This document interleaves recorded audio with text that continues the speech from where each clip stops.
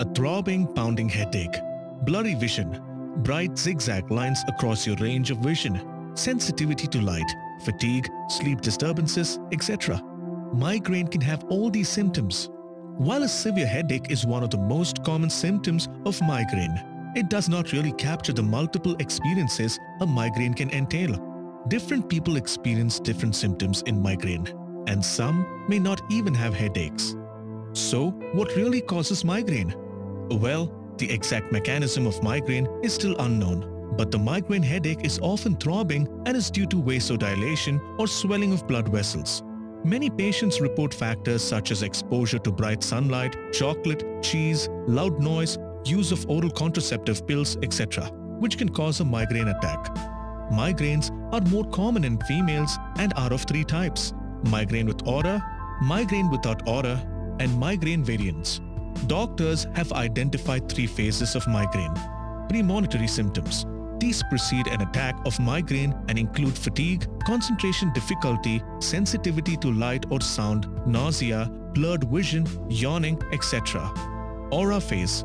Aura phase typically begins before the onset of migraine headache. Mostly aura lasts for less than 1 hour. Aura can be visual disturbances, blurry visions, light flashes, weakness, and speech disturbances. Headache phase.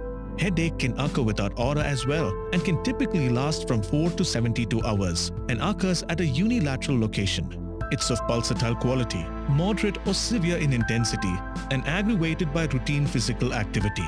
Patients can experience nausea or vomiting along with headaches. Some patients have also reported sensitivity to light or sensitivity to loud noise. In migraine aura, headache is preceded by aura.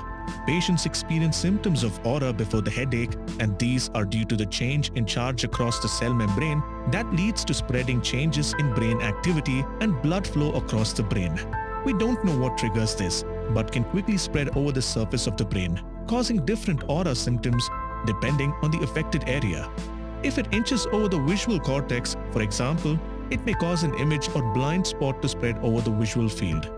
Many new options have emerged for the treatment of migraine, but for migraine, prevention is better than cure.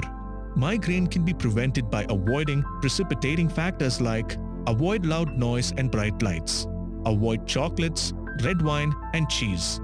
High humidity, extreme temperature, and cold weather can stimulate headaches. Avoid stress. Medicines like paracetamol, along with medicine effective against vomiting and nausea, is effective in the initial phases of migraine. Medicines like Devalopro X sodium and topiramate has shown excellent result in treating of migraine. We still don't know everything about migraine, but one thing is for sure: migraine is not just a headache.